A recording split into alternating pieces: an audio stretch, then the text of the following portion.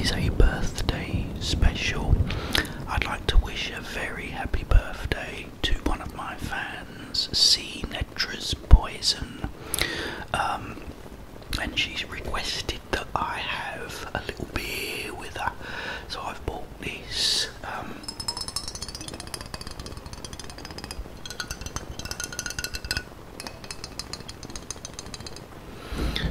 So let's open this up.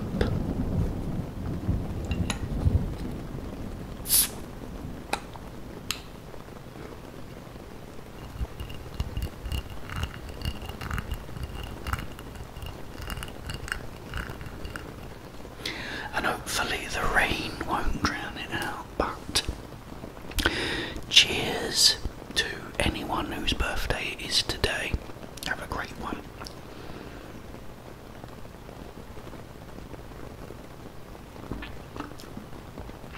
Oh, that is very, very nice indeed. Okay, and tonight's creepy story is about this factory and people working in the factory that do repairs on things. So there's this guy, and let's say his name was John, just for the sake of the story, and he was asked to build like a storage box. So he got like all this wood and stuff, and went to the office, and in the office was this box of tools, various tools. So there was a hammer. So he took the hammer and he ran and got some nails to nail the box together, and as soon as he hit or went to hit the nail on the head, he hit himself in the hand, and it was very painful. He went to do it again, and then again the hammer hit his hand. So finally, after several attempts, he was finally knocking the nails in, but kept hitting his hand while he was doing it, which he'd never done before. So he went to take back the hammer, and as he put it in the box, there was another guy called Paul, and Paul said to him, "Did you just take a tool out of there without asking first?" And he said, "Yes, so I needed a hammer." So Paul said to him, "Look, this box is cursed.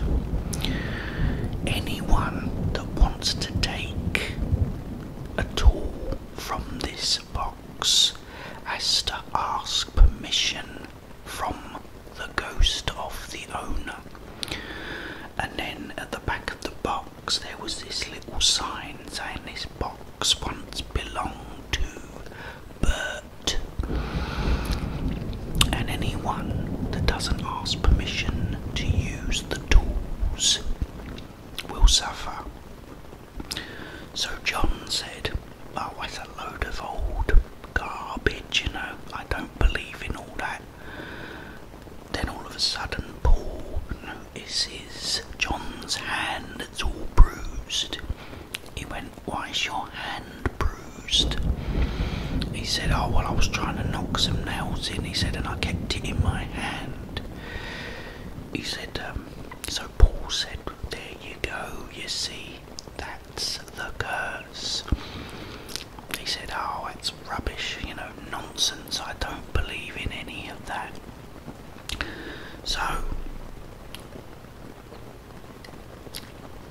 John was then asked to make something else, and this time he needed a saw. So he he's measuring out all the wood and needed a saw.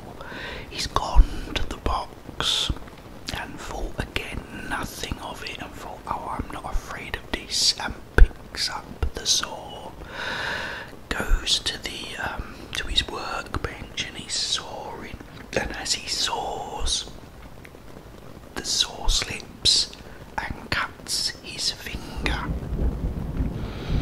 He's now thinking, oh my goodness, could this actually be true? Anyway, he carries on cutting the wood, and then again it slips and cuts his finger.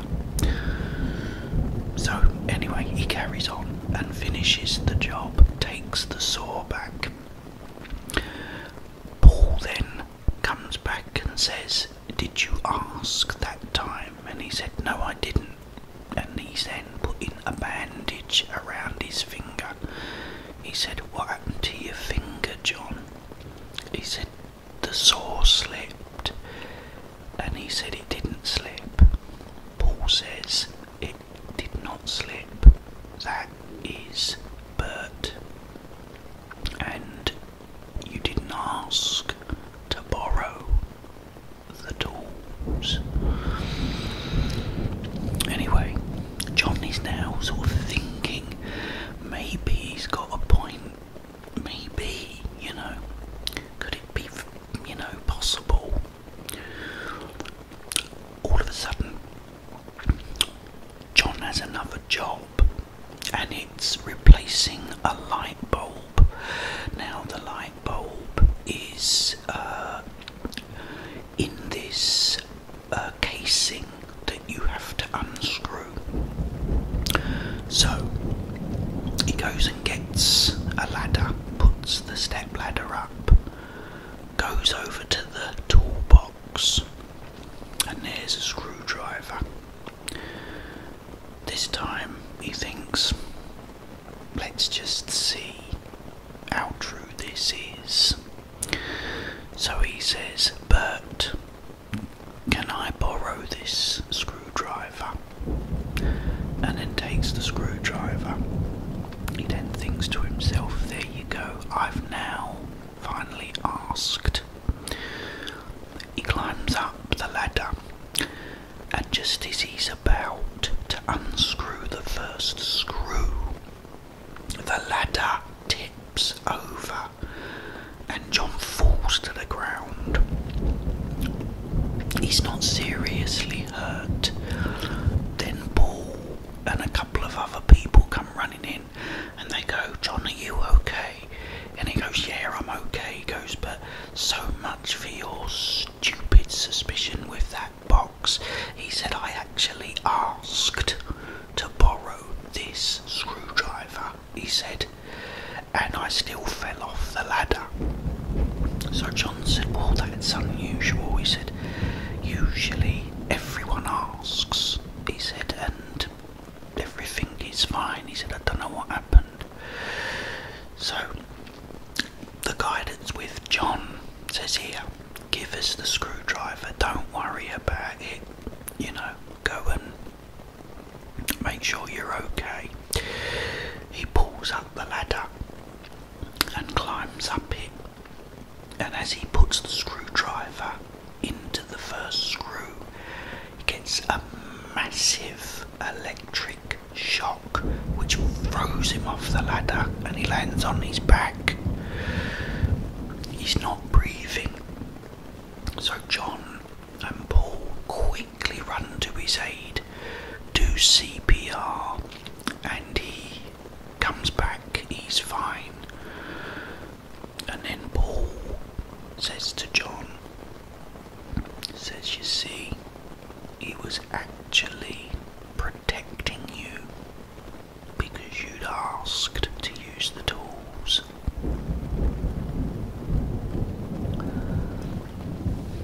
I hope you enjoyed that, guys, and I don't know your name, Nedra's Poison, but I hope you have a brilliant birthday. Cheers.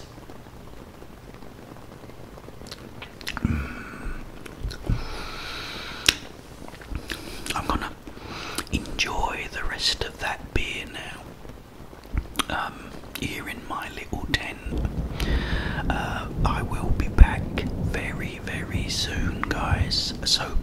please stay tuned. I'll also leave you with the rain and the thunder too, to help you sleep if you're not already. But in the meantime,